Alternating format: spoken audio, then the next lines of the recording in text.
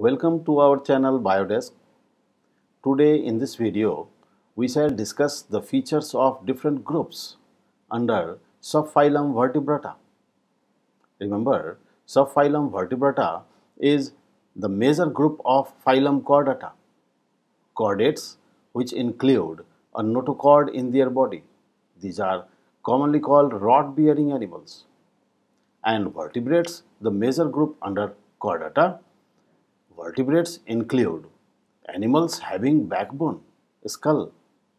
So vertebrata is further divided into 5 major groups. They are Pisces, Amphibia, Reptilia, Aves and Mammalia. Thus we see 5 major groups under subphylum Vertebrata. Pisces is the group of fishes. Amphibia includes frog-like creatures. Reptilia includes lizards, snakes. However, apes is the group of birds. And Mammalia, this is the highest developed group, including man himself. Today, we shall see the important features of these different groups in comparative way. Remember, these all differ in certain features. However, they are all vertebrates with backbone, with RBC, with skull. But certain features of these different groups are different. We can discuss the features of these different groups under certain points. First of all, you must remember the examples of these different groups. And then we can discuss their habitats, habits, their skin, locomotive structures, respiratory structures, heart, the part of circulatory system, reproduction, mode of fertilization and development, and lastly, must remember the special features found in particular group. Let us start from superclass Pisces.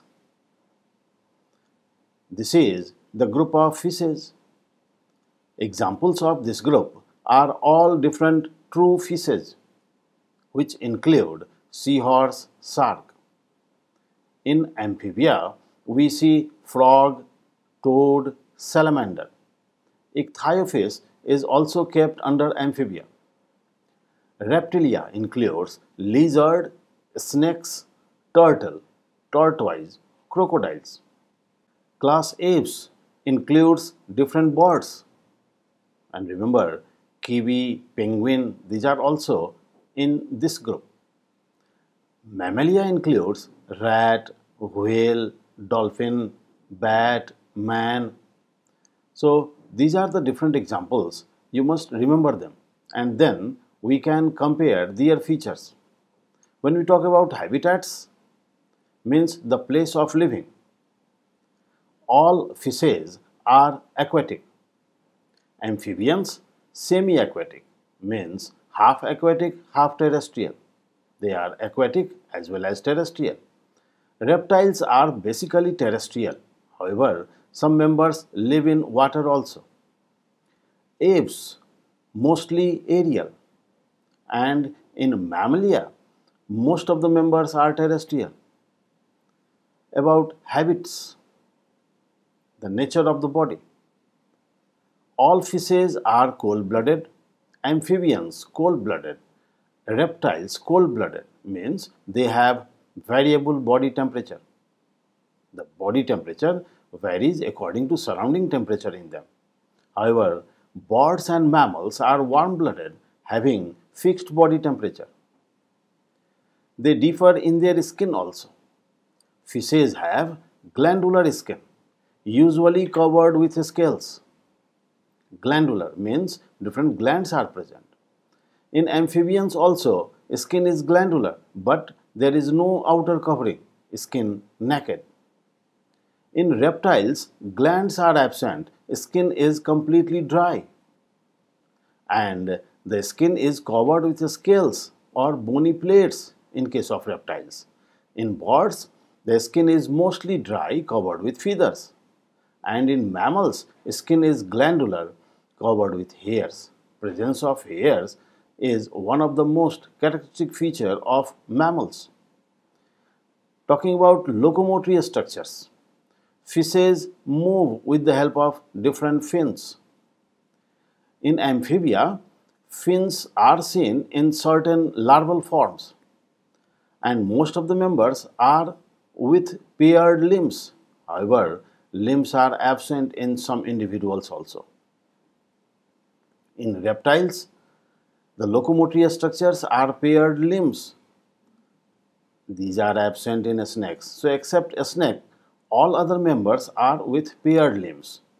In birds, presence of wings, one of the characteristic feature, and paired limbs, hind limbs suited for walking on land. Mammals have paired limbs. Now, let us see the respiratory structures.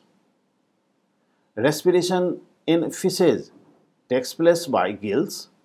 In amphibians, larval stages have gills, but in adults they use skin and lungs for respiration. Reptiles are lung breathers. All birds are lung breathers, but in case of birds, lungs are with additional air sacs. Mammals also respire by lungs. When we see the heart in fishes, heart is two-chambered, one auricle, one ventricle. In amphibians and reptiles, three-chambered heart, having two auricles, one ventricle. Crocodile is the exception.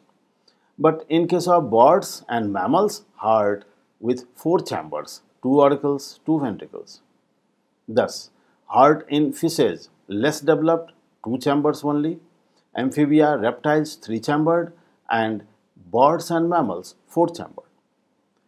Reproduction. Fishes may be oviparous or ovoviviparous. Remember, seahorse or most of the fishes are oviparous, laying eggs, but sharks are ovoviviparous.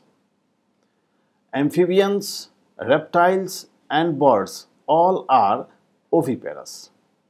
Mammals are viviparous, giving birth. The fertilization. In fishes, fertilization may be external or internal. In sharks, internal fertilization, while in other fishes, fertilization is external, taking place in water. In amphibians also, fertilization is external. But in all other groups, reptiles, birds, and mammals, fertilization is internal. When you talk about development, in fishes, development is direct, means no free living larval stage. In amphibians, development indirect, with free living larval stage. And in all other groups, reptiles, birds, and mammals, development is direct. In case of mammals, we can say development is uterine, means taking place inside the uterus of the female. And now, the special features of these different groups. In fishes, body is streamlined to reduce the resistance of water during swimming. In them, neck is absent, lateral line system present. In amphibians, neck present or absent, but the digits are without nails, no nails in their fingers or toes. And in them, free swimming larval stage seen, that is called tadpole larva. In reptiles, the special features include that limbs are short and almost equal. That's why they are creeping animals. They have clawed digits, means fingers and toes with pointed nails. Neck is present. In birds, beak present, mouth is prolonged into beak. Bones are pneumatic, hollow and air-filled to keep the body weight less. They have bipedal locomotion, moving with two legs, and acute vision, distant vision very clear. In mammals, the special features include presence of mammary glands and external ear. Thus, keep in mind the different examples of these different groups, and it will be easy to remember them in comparative way. Hope this session was useful. See you in the next one. Thank you.